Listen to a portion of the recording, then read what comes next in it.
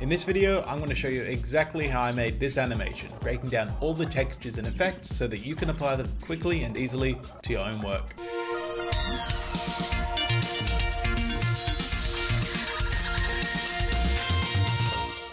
I'm breaking down some more techniques influenced by this awesome video by Oddfellows. I've covered a few methods in a previous video, but this time we're going full on texture and grit in this edgy graphic design style that's been all the rage for a while. I started by making these style frames so that I had a reference for my animation, and I made these all in Photoshop. I wanted to try and capture the feeling of trying to force myself to relax when I'm feeling anxious and my mind having none of it. And I used the assets for this style frame and animation, which are the teeth, the pillbox, and this plastic texture from this video sponsor Yellow Images. They are a huge library of exclusive object mockups, graphic assets, textures, fonts, and 360 PNGs. I animated this in multiple passes, starting with an animatic in After Effects. I started by putting those full style frames under some music. I got a music track, cut it up a bit, and layered some more glitchy sound effects at different speeds so it sounded a bit more chaotic. I then tidied up that comp a bit more, so I pre-comped all the music into one comp and then pre-comped each style frame into its own comp as well, so that I don't end up with hundreds of layers in this one composition. The next step was to add our main animation, which was the teeth. This frightening teeth toy model is part of Yellow Images PNG Image 360 collection. And what that is a ton of high quality 3D models with perfectly cut out transparent backgrounds where you can rotate it in browser and download just the stills that you want. Now I wanted spinning, so I downloaded 16 images of it rotating at this angle. In After Effects, all we need to do is import them by going to File, Import, finding those images, and we only need to select the first one and make sure that PNG sequence is selected. And because these are all labeled sequentially, they end with 01, 02, 03, 04, After Effects will interpret them as frames in a sequence. And let's choose Create Composition as well and select Import. Now we've got this image sequence over here, and when we play it, we've got our spinning teeth. That's spinning a bit too fast for me, so let's right click, go to Interpret Footage, Main, and change that to 15 because we'll be animating this at 30 frames per second. You can use 12 if you're animating at 24, and now we've got our spinning teeth. Let's rename that comp and then place it where we need to in each comp. So in scene 4, I'm just going to drag it in and scale it down a touch and reposition that based on our style frames. There, that looks pretty good. I scaled that down and duplicated that a bunch of times for scene 1. And for scene 3, we're going to do something slightly different. Now I've imported those same stills, not as an image sequence, but just as images into this folder over here. So let's drag them all into this comp and then scale them all down to around, I think, 35%.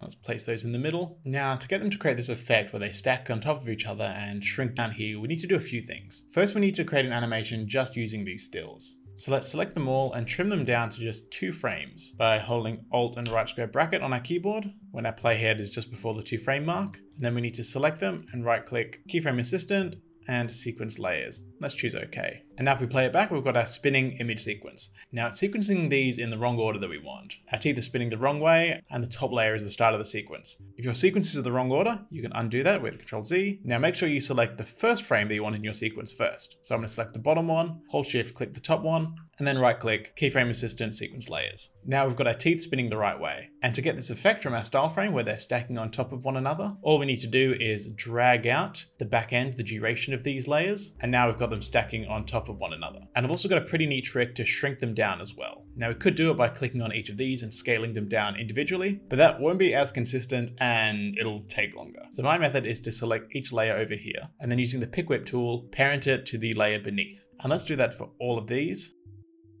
So now they're all parented. So if we were to select one in the middle and scaled it down, it would scale down all the layers on top of it. So now what we can do is we can select all of our layers, open up Scale with S on our keyboard, and then if we turn down the scale of all of them at the same time, they will scale relative to each other. 89 seems good here. Each layer is 11% smaller than the one on top of it. Wonderful, now we've got our spinning layered spiral effect. Now for shot 2, we don't have any rotating teeth, but we do have this pillbox mockup. And of course, we're going to get that mockup from Yellow Images, which has over 40,000 high quality premium mockups and 360 images like the one we used earlier, and a creator store full of amazing graphic assets like lettering, icons, illustrations, pattern textures, presets, brushes, UX and UI kits, and more. There's even more. There is. There are hundreds of mockups just for pharmaceuticals alone. So I downloaded this one, which comes as a beautifully layered, editable Photoshop file. And to add our own graphics, we just need to double click on this smart object, which is labeled box design. And here we can add our own text, import our own images and logos. And then as soon as we save this file for the smart object, it updates in the main file.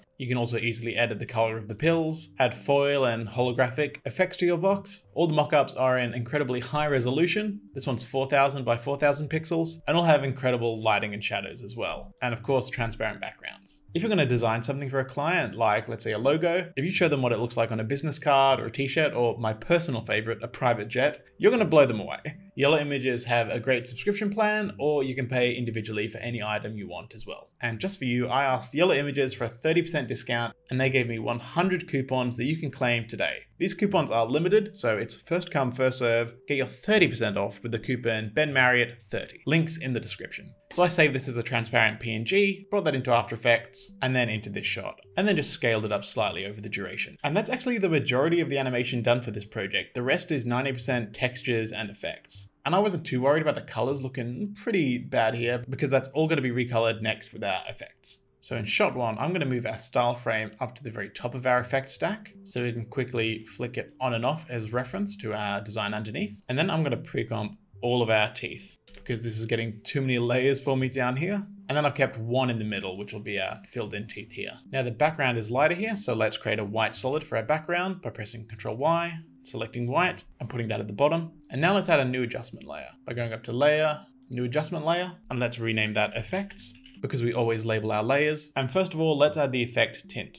Tint recolors the artwork in a duotone fashion. So we want to leave our black mapped to black, but we want our white to be mapped to our purple color. So I'm going to turn on our style frame and just eyedrop that on an area that looks to be pure white. Now you can see it's recoloring everything underneath. All the whites are this purple, and then they get darker until they're black. I'm also going to add a hue and saturation effect because I want the gums of these teeth to be darker. So I'm going to put that, first of all, above our tint effect and change the channel color to red and decrease the lightness to maybe around -60. And it's important that we do this before our tint effect, because if we do it after our tint effect, there's barely any result, because there's not much red to alter here. Everything's all purple. So we put it above the tint in our effect stack, so it makes the red darker and then remaps the colors. Now let's add the effect Noise.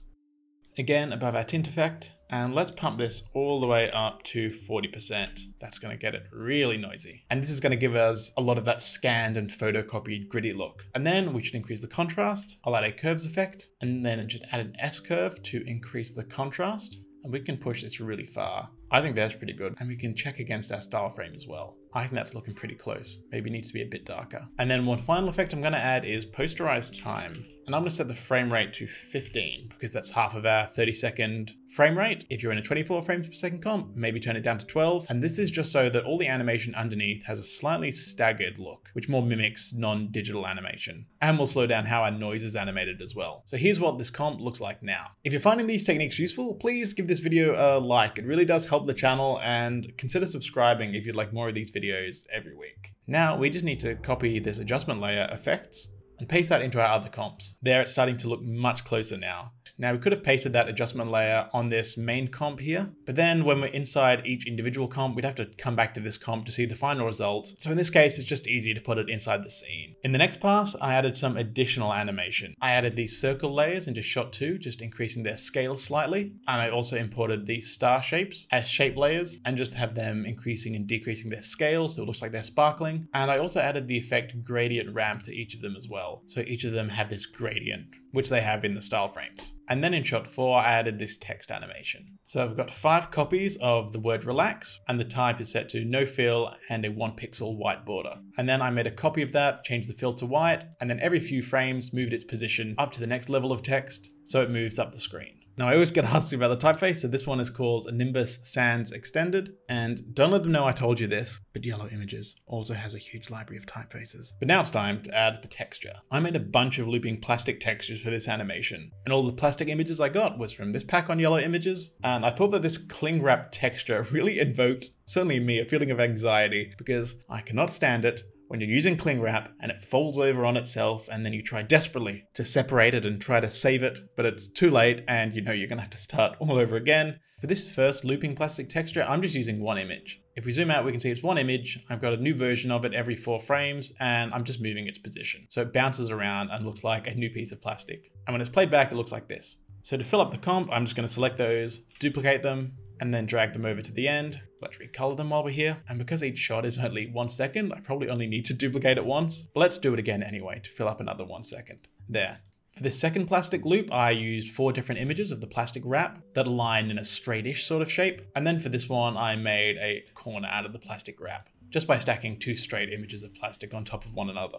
And I use my old faithful trusty paper texture here, which I show you how to make from scratch in my looping textures tutorial. So in scene 1, I added that first plastic sheet texture to the background and adjusted this contrast with the curves effect. I also duplicated that looping texture, placed it under our teeth grid, and then used it as an alpha matte. So now this texture is only visible where our teeth were, and I inverted it as well, so it becomes mostly black. And then I've got 2 copies of our plastic wrap texture, just on the very edges here, and then our paper texture on top of everything, so we get these little speckles all over. I copied that paper texture and the cling wrap to all the other scenes, and then just moved where the cling wrap was, so it's in different corners in each shot. And on this next pass, I added the shading. So here's how I did it on these circles. Now I've got only 2 layers of shading on here. I'm gonna hide that first one and rebuild it. So the first circle we've got is the one closest to our box, the smallest one. And I recolored that black, and then I duplicated that, colored it white, and then I grabbed my pen tool and made sure the tool crate's mask is selected so we don't draw another shape. And then I'm gonna draw this kind of blob shape, which goes in and out of the circle. So about half of this white version is visible, and then press F on our keyboard to bring up our mask feather. And let's drag that out somewhere really large, maybe 500 pixels. And now we get the smooth gradient shading in this circle. I used the same process for this wider circle, but I added a few more masks there because I wanted a few more different patches of shading around the edges as well. And then to those 2 shading layers, I just added some rotation keyframes.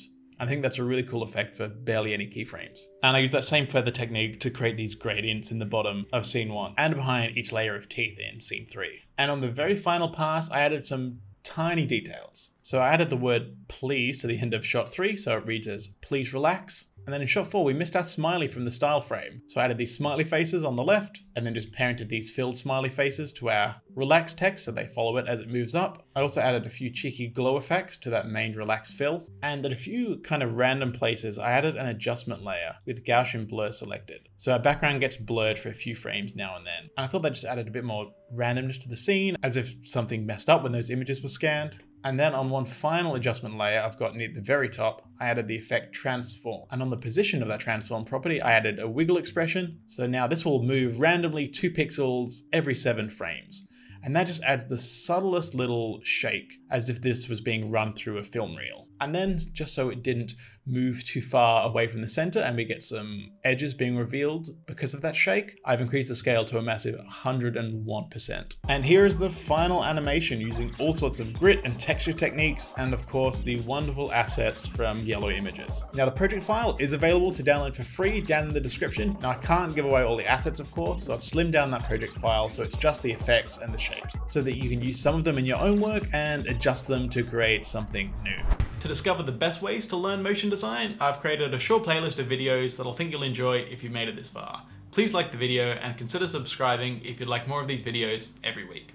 I'll see you in the next video.